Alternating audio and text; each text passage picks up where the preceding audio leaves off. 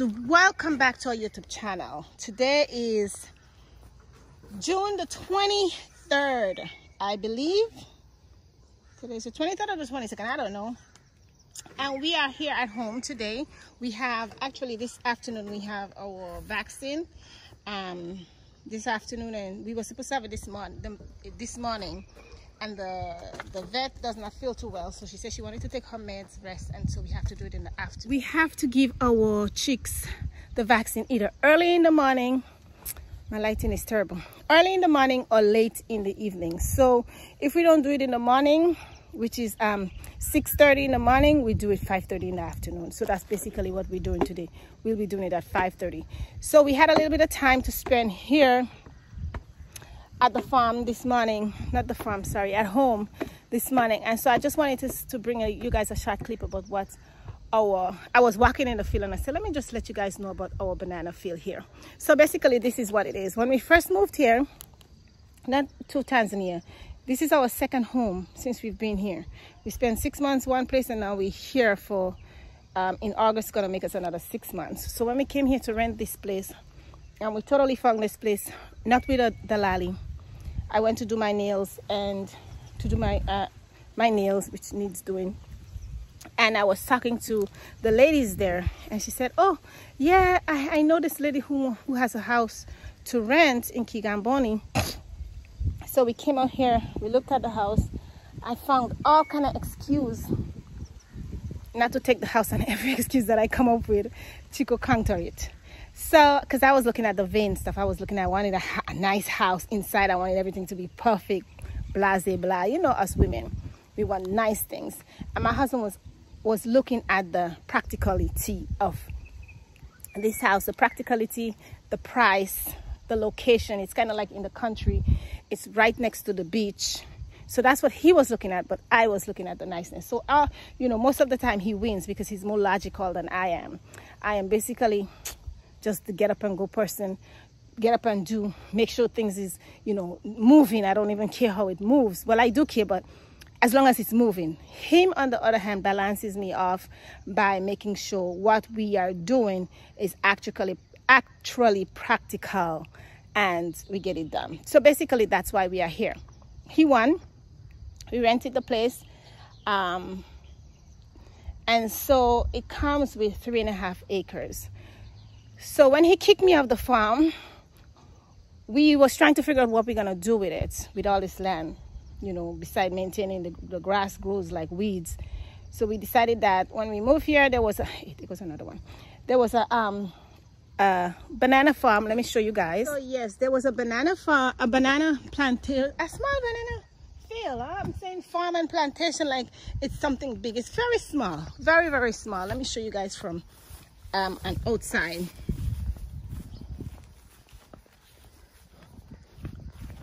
I'm gonna stand on the outside and I'm gonna show you guys what it looks like. So basically that's it right here, right? This is it. And so far since we've been here, I think we harvested like 8, maybe even more hands of bananas. Like every maybe other week we cut in a bunch of banana. And sometimes we have to just take out what we need from the tree because it's only the 2 of us, and just use that until it's done. And when I'm ready to cook, I just go outside, I pick some and from the branch, like I'll show you guys over there what we're doing. So yeah, so once we decided we were gonna plant banana at our farm in our farm, but we're having a water issue, so we can't really take water from what we have now already and put it into something that, you know, into bananas. So we decided to just extend our banana field here. So I extended the field. I did it with one of the guys that was working here with us, Robert, and we extended it to this way. So all these new ones right here, I don't want to go because the grass is long. All these new ones is what we extended about a month ago. So yeah, so we extended it that far, and in the meanwhile, like I said, like almost every week, it's 2 different type of bananas here. We have the blugger right there. And then we have the sweet little banana. I'll show you guys. So every morning I just come out here and walk, but we've seen a big snake here on Saturday and we couldn't get to kill it. We think it's probably in the septic, which is right there, kind of like. That's one of the cosmetic things I didn't like about here. Oh, my husband is slashing. So yeah, so if you look at this, where's my bottle now? If you look at this banana, this is blugger. I don't know the name of it here in Tanzania. But we took out a bunch from here, a hand from here, and I started taking out from here. So yeah, so whenever I want to cook, I just come and take it, because if I take it and put it inside the house, it's gonna ripe too fast. And it's not a banana that we eat ripe a lot. Then we have one right here. We cut one on Sunday, so we have ripe bananas in the house. And there goes one right here, just starting. See, this is what they look like when they just started. And then under each one of these things, as it opens up, it's a hand of banana. So most of the bunches that I'm seeing here is usually either 3, 4, 5 hands. This one has 3 hands of bananas on one bunch, and that's all it's gonna have. Even though it has the small one, the hanging still this year, it's not gonna produce anymore. That's all it's gonna produce. Now this is the sweet banana. Mesito, what you eating? Grass? This is the sweet banana. This one only producing 3 hands.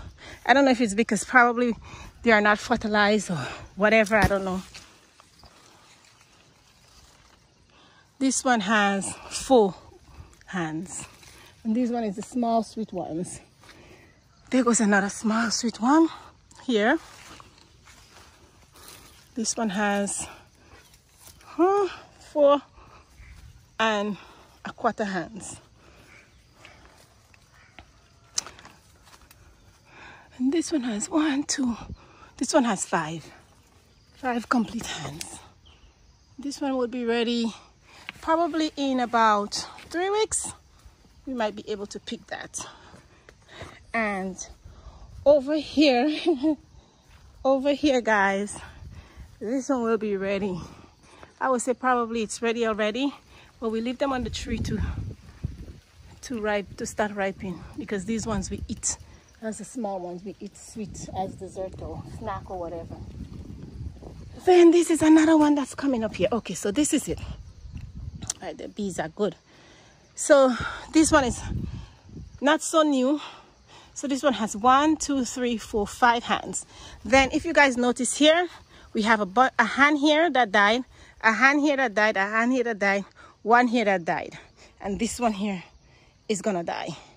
So it produces 5 good hands and then a whole bunch. If all of these open up and each and every one of them is stay like this, it's gonna be a big bunch of banana. But this one only have 5 hands in the bunch. Then we have the little short trees that right here. See, this one is just coming out. Just coming out. So this one is gonna be probably 2 months, 2 to 3 months before it's ready. So it does take a while to get ready. However, if you have it coming, different stages, then you will have banana regularly on a consistent basis. So basically that's what we want. But I extended the field not only for myself, so we could be able to share with other folks some of our bananas, because it's not enough to sell, but enough to possibly share with other people that wants bananas. So over here also too, those are some small trees here. I gotta go water my seedlings. Yeah, so these are some small trees here. Those are fully mature trees. They're just small. And so when you transplant just one banana tree, by the time it comes to the point where it gives you one bunch, you may have about, so like for instance, this one here was one banana tree, and look how many pups. It has 2 pups here already. It has 2 pups in here. So that's how banana multiply. They just keep on multiplying themselves. You don't, and then you have to transplant, because some of the holes, some of the bananas that's here, you could just look at the maturity of the banana field. Okay, right here, this tree is about to fall down once it's done. Then this one is the older one, then this one, then this one. Maybe by the time you cut this bunch here, this one may have babies. Well, not babies, fruits. I'm sorry. But in the meanwhile, you didn't do anything, but you have 1, 2, 3 small ones here, and I think we remove, yeah, right here we remove 2, and then we cut 1 here already. So yeah, so this is what we are doing right in this spot here. If you notice, 1, 2, 3 has been cut already, and then we dig up, I think we dig up 2 here. Then look here, you have pups here, 1 pup, 2 pup, 3 pups, and for some reason the pup ended up on the banks here, and we have 3 bananas here. One of them, oh no, that's from the other branch there. So yeah, so you can just take a few bananas, and after a while, if you are transplanting them and taking care of them, you can have a whole field of banana if you have space to transplant them. We took some out from here already also, and these 2, 1, 2, we cut them, and then you have new pups, so many new pups. So yeah, so basically that's what we are trying to do with our banana field as it grows. So yeah, this is what our banana field looks like. Yeah, this is what our banana fields look like. I just wanted to, banana field is one field. I just wanted to share it with you guys. That's something I do take short clips and put it on YouTube of, you know, banana, whatever we produce here. And this is one of the things that we have. You know, it feels so good, honestly, guys, to just go outside in your backyard and cut a bunch of banana and cook with some stewed chicken or something. I do fry the blogger. I didn't know that you could fry it. Lona told me that you could fry it. And then Marianne tell me that I can use it to make pie. I tried the pie one time, yes, and it was very good. And I've been frying it ever since Lona told me about it. So yeah, so again, this is part of our life here in Tanzania. We are farmers now. My husband is Farmer Brown. I'm Farmer Brown's wife. Feels good though. But anyway, guys, for real, seriously. So we are growing here. We are not only growing our chicken farm, our poultry farm, but we are also trying our best to grow in the fruit and vegetable sector. So yep, thank you guys so much for liking, sharing, and subscribing to our channel. We thank you guys for those of you who have supported us, who have donated. We thank you guys so much from the bottom of our hearts. I've had 3 persons donate to me this month, which is going towards my chicken feeds for July. That is our biggest expense right now, is our chicken feeds. However, if anyone sees it in their heart to give us a contribution to help us grow as we continue to grow here, we would appreciate it. We do appreciate it. We appreciate you guys' support. We appreciate you guys' comments, the encouragement. I was talking to my son this morning, and I tell him, I said, you know, most of the time, sometimes when you feel like you're tired and things is not working out where you want it to work out, we know that we have you guys rooting for us and encouraging us, sending us good, great, encouraging words. Yeah, I appreciate that, and thank you guys so much. thank you for your words. Your words means more than anything. Your encouragement means more than anything, because it is fucking hard sometimes. But sorry for the cuss word, but that's exactly how I feel. And but we will keep pushing. I say keep pushing. It is sometimes hard.